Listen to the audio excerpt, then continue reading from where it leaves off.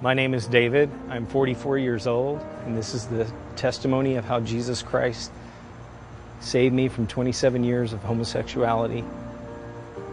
I speak these things in love, not out of hatred.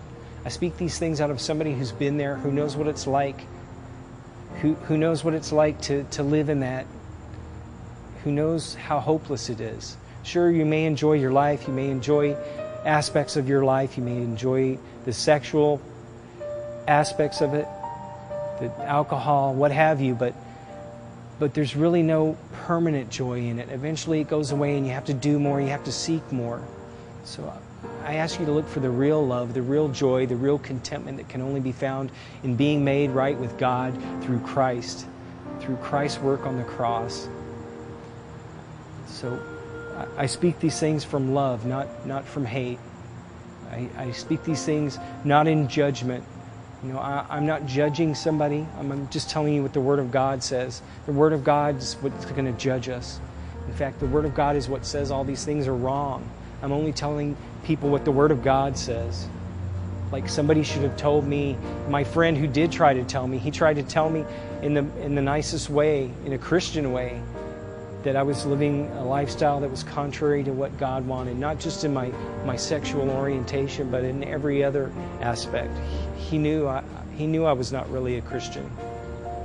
So I speak these things in love, and I pray for your soul, and I pray that you will receive these things, and that you will cry out to the Lord to save you and to make you a new creature, because He is mighty to save, and He will save you. As I turned into my teens, we stopped going quite as much. My parents started having problems, and eventually my parents divorced, and sometime later my mom remarried. And after she was remarried, we started going back to church again. And I remember being kind of glad that I was going back to church, but it was all superficial. I would listen to the hymns and get emotional, and about that time my friends started going down front and making professions of faith. And so one Sunday I was moved by feelings and by the music and what my friends had done, and I went down front and made a decision for Christ. I didn't really know what I was doing or understand what was really taking place. I just knew something was wrong, and all my friends had done it, so I felt compelled to do it. So I walked down front and I sat down in the front pew, and the deacon came over and told me I needed to accept Jesus into my heart, and he told me to repeat this prayer. And I repeated the prayer, and I remember thinking, you know, is that all there is to it? And the next thing I know, he's clapping me on the back and standing me up in front of the congregation and telling me that I'm saved. And everybody congratulated me on the way out, and we all left and went to lunch, but I left there just as lost as when I came in. About 2 weeks later, I was just as lost when I was baptized, because I never really understood what I was doing. I never understood the doctrines of grace and mercy. I lived a fake Christian life for a while. I had the Christian mask that I would wear, and I would pretend to be religious, and I was probably about 16 at this age. And even then, sinful desires inside of me were growing. I can remember being at church and having sinful thoughts about other people there and other young guys my age. And I remember just telling myself, oh, they'll go away, it'll pass away, but yet it grew worse and worse as I went along. And sure enough, it wasn't that same year when in my late 16, being 16, I actually slept with the first male I ever had an opportunity to sleep with. And I remember at first being very ashamed of it and repulsed by what I had done, but yet the sinful nature of me also was satisfied in the pleasure of the sin itself.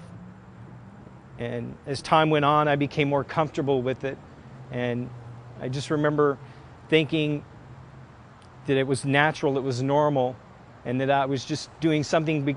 I felt that guilt because I was doing something I shouldn't have been doing at that age, but it was really because I was doing something against God. That's where the guilt came in. Before long, I got a job, and I started rebelling really against my parents in pretty much every way I could. I turned to drugs and alcohol and was exposed to it at work. I wanted to try to do as much as I could as a teenager and live as much as I could and rebel against my parents without really having to rebel and move out of their house. Eventually, my parents did kick me out of the house. We had a big blowout, and I ended up leaving.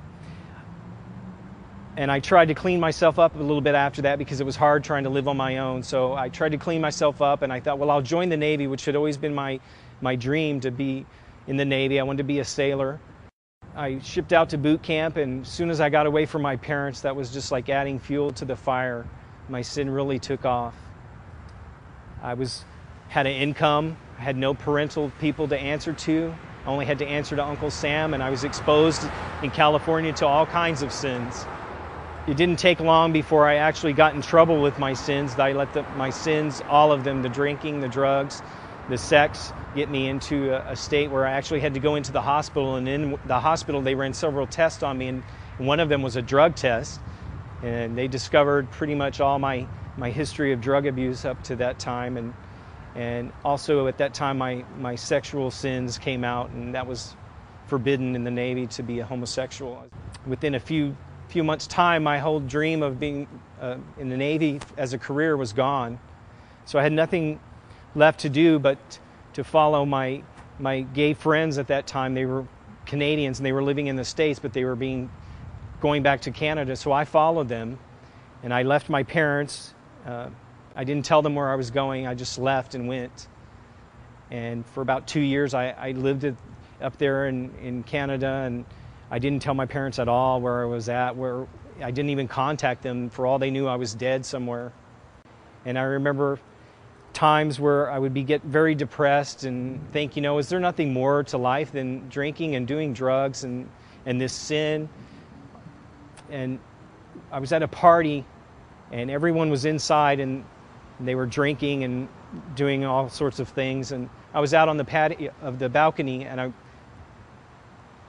I was so tired of fighting in life and so tired of all of it, and I was so disgusted with myself that I wanted to commit suicide.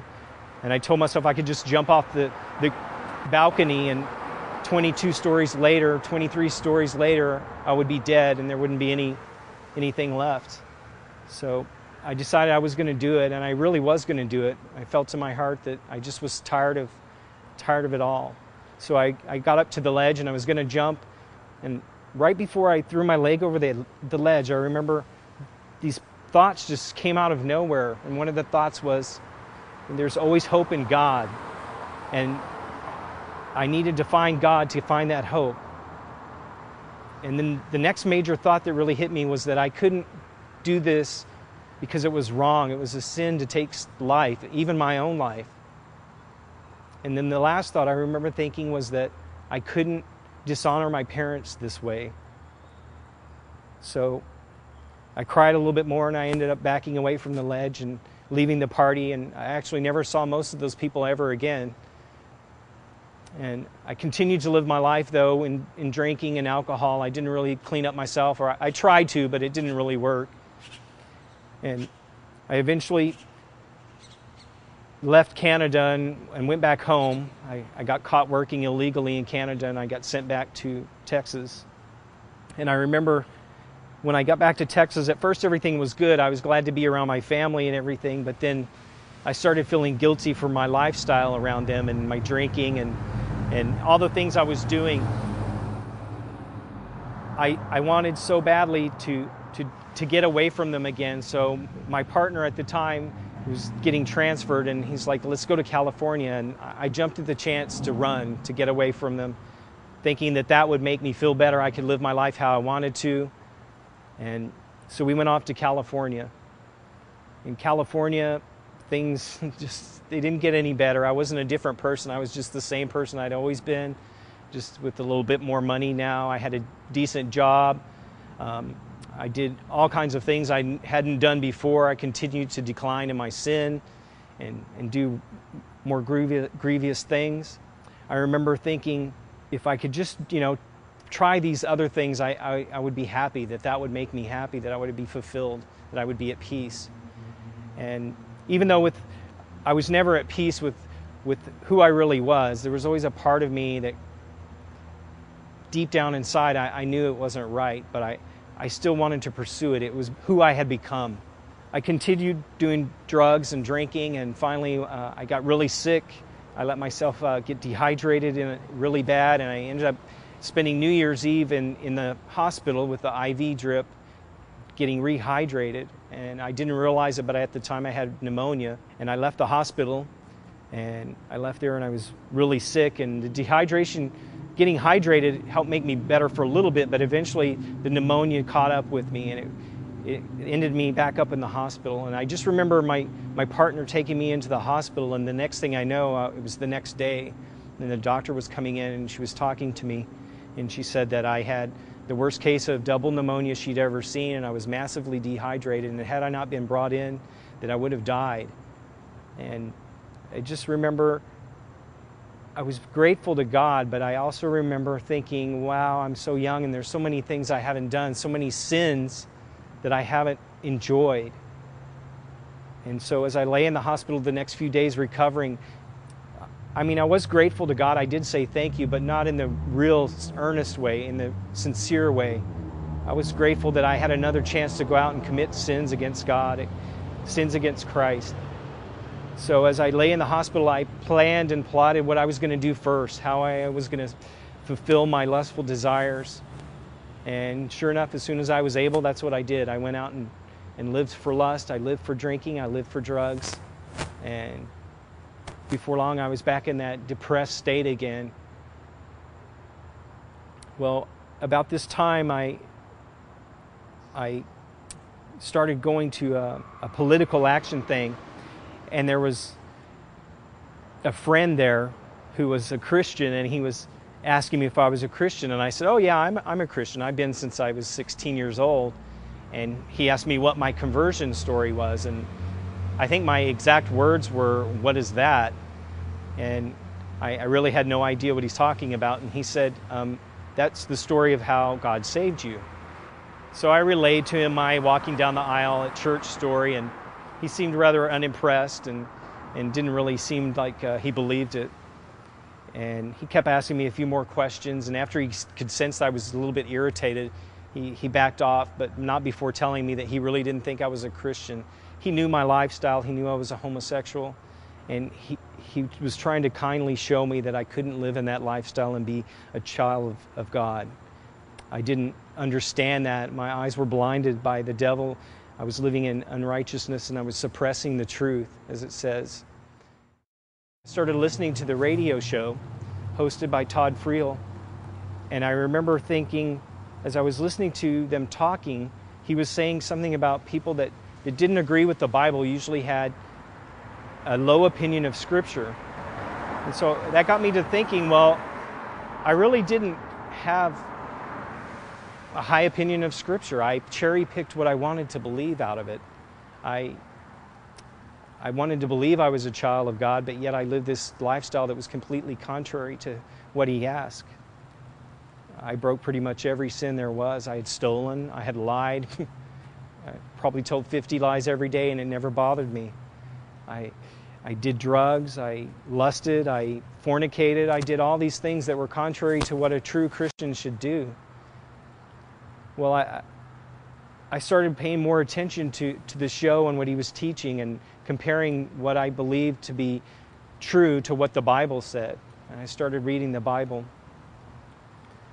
And I discovered that none of my beliefs matched what the Bible said, other than Jesus Christ died on the cross. That was the only thing that really matched up to what I believed. I realized I had a God up here I was living for, a God that was okay with my sins. As it says in 1 Corinthians 6, verse 9 and 10, there are multitudes of sins. I'm not trying to just harp on just homosexuality. Every sin will separate us from God. Every sin will doom us to eternity in hell. That shows us how holy God is. Sometimes it's hard for us to understand how holy God is. We'll turn it around and look at what the Word of God says, but look at it from the backwards. In eternity, one soul's eternity in hell, paying forever. Punishment and torment will pay the wrath of God, will pay the fine against a holy God. That's how holy God is. He's infinitely holy, more than we can ever understand. And it's only Christ's righteousness that is going to save us from that damnation, that's going to save us. It was about this same time that my partner at the time, who knew I was professed to be a Christian, he was always fine with it. But it was about this time that I really started reading the Bible and paying more attention to Scripture and comparing myself to what the Bible said. It was about this time that he started really being threatened by this whole thing. And he really fought against me studying and reading the Bible. In fact, at one point he became really verbally abusive and started calling me all these names and talking about Christians and actually talking about Christ. And I remember when he talked about Christ, I remember something inside of me just felt the pain of that, how wrong it was. I knew that he was blaspheming the Lord who had given us all life. And so I'm sitting writing his words down, and little did I know that the Lord was going to actually use that to really open my eyes to the truth of his word. So I kept studying his word and kept listening to the radio show, and I realized that I really was living this life for me, not for God. I had never really been a Christian. At least I didn't think I was. I thought maybe I just needed to rededicate my life. So I started praying to the Lord to please have mercy and show me the truth and show me, how to live for him. And about this time, everything just kind of fell apart. The only positive things was the Lord had taken away my desire for drinking. I no longer drank like I once did. He took away my desire for any sorts of drugs. I no longer did any drugs. I didn't even smoke pot anymore, which was really glorious. And I see now in hindsight that it was God's grace and God's mercy in giving me those things. And he was making my mind sober where I could be able to process and believe his truths. Once he opened my eyes to his truth, I just started delving deeper into Scripture, and I realized that I needed to get away from there, that there was no way I was going to progress in my faith, my budding faith in Christ, if I stayed there in that environment. So I moved back to Texas. My sister and my mom, I tried to repent to God. I tried to call out for mercy, and I realized I wasn't saved, and I begged him to save me, but I just wanted to keep one sin to myself. I wanted to keep homosexuality to myself. In the back of my mind, I kept thinking, well, I'll find some way to justify it. I'll find some way to make it okay. I'll find some way to do it in secret. So the Lord obviously would never save me.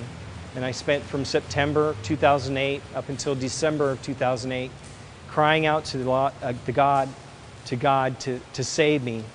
I prayed that he would save me, and he wouldn't save me. And I have a scripture here actually that he wouldn't save me until I actually repented of all my sins. I went to my cousin's funeral in Amarillo, and where I'm from, his wife had died, and at her funeral she wanted the gospel preached. Well, the night before I had watched a sermon by Paul Washer called The Shocking Youth Message. And in it, Paul Washer talks about how it wasn't a matter of that we've sinned, it's that all we've ever done is sin. And I realized that was true in my life. All I had ever done was sin. I had never really been converted. I had never done anything good. I may have been nice at times, but I never did anything but really sin against God. My whole life had been a sin against God. And I remember him saying that Jesus died for my sins, that he bore my sins on the cross. And I remember how it sank in that my sins were what put Christ on the cross. I was responsible for his death. He bore my sins, David's sins. At this time, I really began to get a clear picture of what Christ was, what the cross was, and what he did on the cross. Up until this time, I'd never really understood what real repentance was, that it was a turning away from your sin, that it was more than just saying you're sorry. So up until that time, all I'd been doing was saying I'm sorry and trying to find some way to live in my lifestyle. But now I realized that I was without hope. There was no hope for me without Christ. that I was doomed to stay in this lifestyle. I was doomed to live out in sin and then go to justice where I belong, to hell. So I cried out to God to save me. And I went to my cousin's funeral, and I sat there, and her last request was that one of them was that the gospel be preached. So I sat in her funeral, and I listened to the gospel, and I heard the glories of the cross and what Christ did, and it just sank into me right now that could be me in the casket. And if it were me right then at that moment, I would be going to hell. I would be going where I deserved to go because all I'd ever done was sin. So I cried out to the Lord to forgive me and to just give me time to get home and to repent on my face the way He deserved. Later that night, when everyone had gone and I was in my room alone, I got down on the floor and I confessed every sin that I could think of. I confessed my homosexuality. I confessed all my sins against God, all the ones I could think of, everything. And I asked Him to forgive me for them and to help me. I asked for Him to forgive me of the secret sins, the ones I couldn't even think of at the time, the ones that I knew were sins to Him that I didn't even know about. I asked Him to please forgive me for how I'd lived, forgive me from running, forgive me from rebelling against Him. Because I had always known that there was a God and that there was a Christ, but I just never understood what it meant to be in Him, what it meant to be redeemed by Him, what it meant to love Him, what it meant to serve Him, what it meant to be forgiven, what it meant to be regenerated. So that night I prayed and I begged Him, please, to have mercy, to forgive me, to help me. I didn't know how He was going to help me. I didn't actually even think it was possible. To be honest, I really didn't believe that He could help me. I'd never heard of anyone being saved from homosexuality. I'd never heard anyone with a hope in being redeemed from it. So I just prayed, Lord, I'm going to jump into this with faith in You. Faith that somehow You will save me, that You will keep me from sinning, that You will make me able to stand the temptations, to stand what may come. And I went to bed that night not knowing if I was saved or not. But I woke up the next morning and I felt things were different. I didn't feel the guilt, the pressure of the guilt, the pressure of being under some sort of clock, the pressure of needing to make a decision, which had all been, the previous 3 months had all been that. They had been pressure and guilt and conviction. Now I know it to be conviction. So I knew something was different inside of me, but part of me didn't believe that I could be saved from homosexuality. I still went on and I doubted the Lord.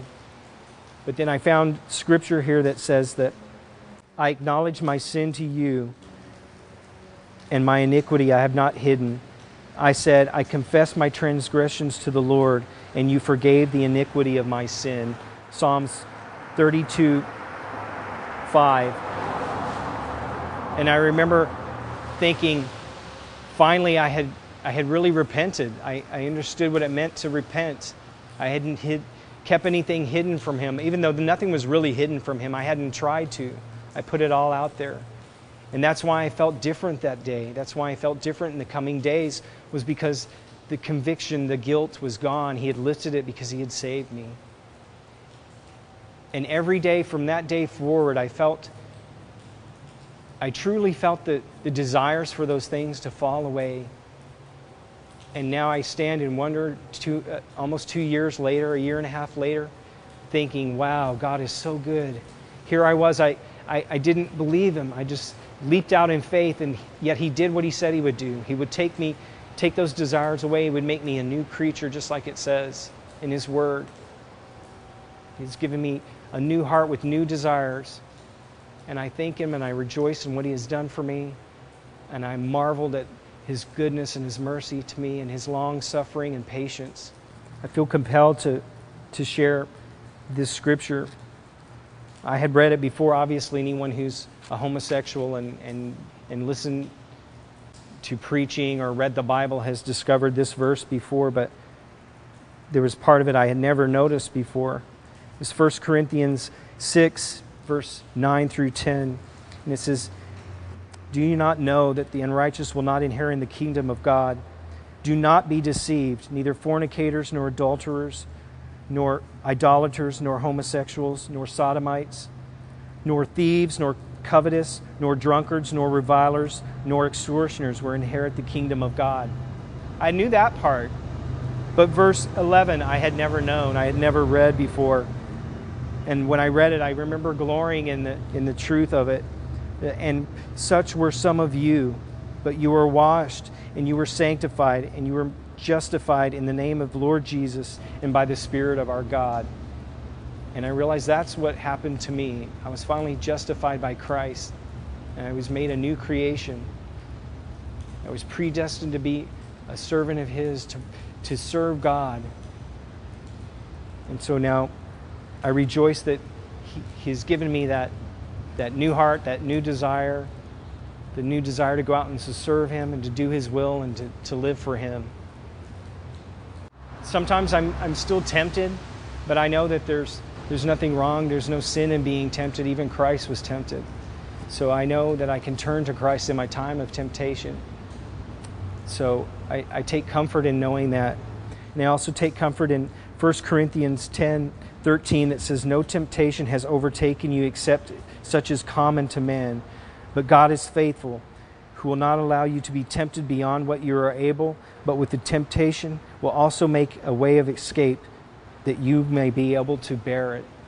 And I found that to be true. Every time I've rested in Christ's strength to overcome temptation, He has helped me. Every single time, in every single instance, no matter what the sin was. But every time I would try to make do with my own strength, in my own strength, I fall. So I'm not afraid of what the future holds, because I know I'm made right with God through Jesus Christ, His Son, who suffered and bore the wrath, God's wrath, for me on the cross. I know that Jesus Christ has saved me from the power of sin, and He can save you too. And my hope is that anyone watching this video will turn away from that lifestyle, will turn away from their lifestyle of sin, whatever it may be, and be made right with Christ, be made right with God. And it's only through Christ, through repenting of your sins and turning from them and casting all your faith and your hope on Christ, just as I did at that time when I just leaped out in a leap of faith to Christ, and He caught me. And I remember thinking how impossible it was, but yet He did it. And I stand here today, a new creature in Christ, knowing that He has paid it all for me on the cross. And I have found my hope in Him. If you're not in Christ, you have no hope. There's no hope for you. So I pray that you would please consider the truths you've heard in this video. And please consider turning your life over to Christ. Surrender to Christ. Fall at the cross and surrender all your sins. Don't suppress the truth in unrighteousness, as it says in Romans 1.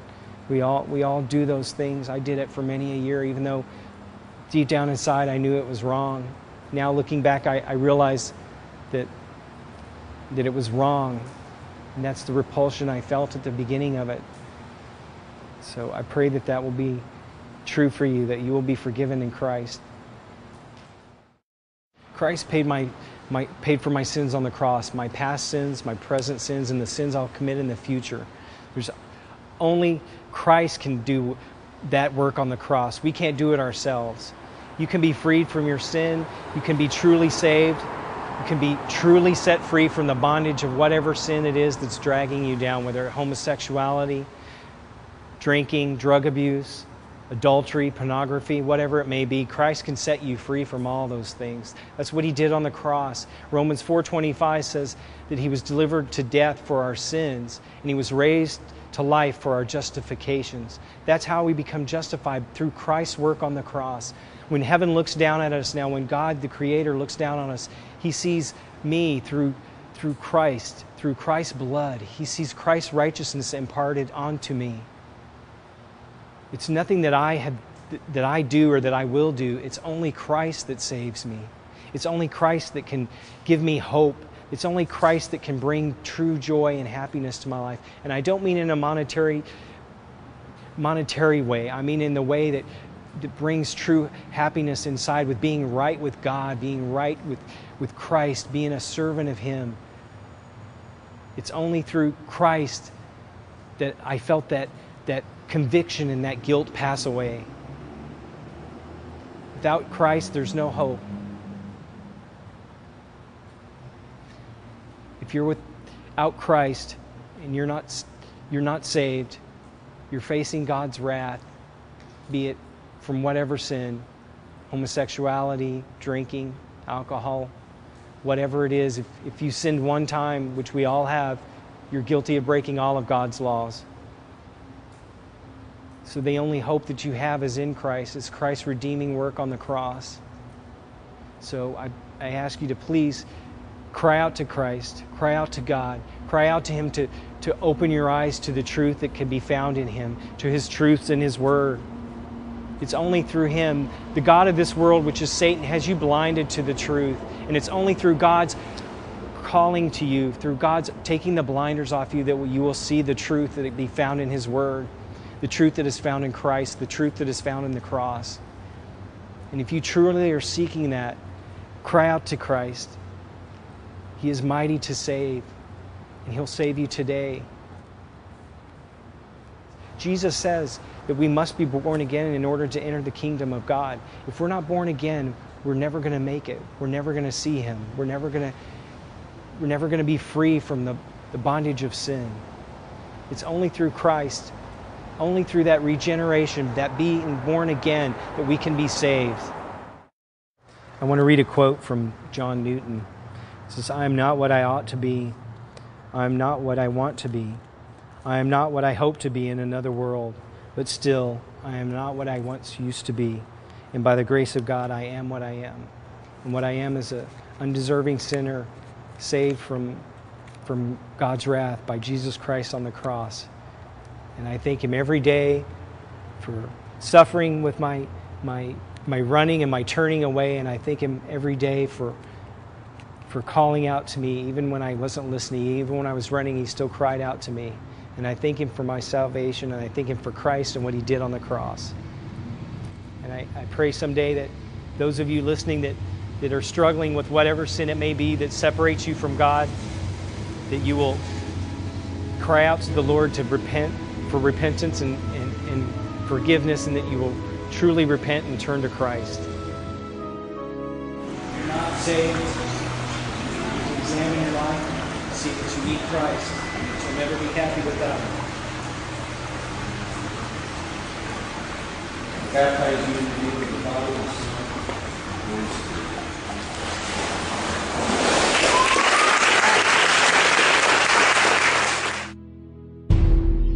I'llbehonest.com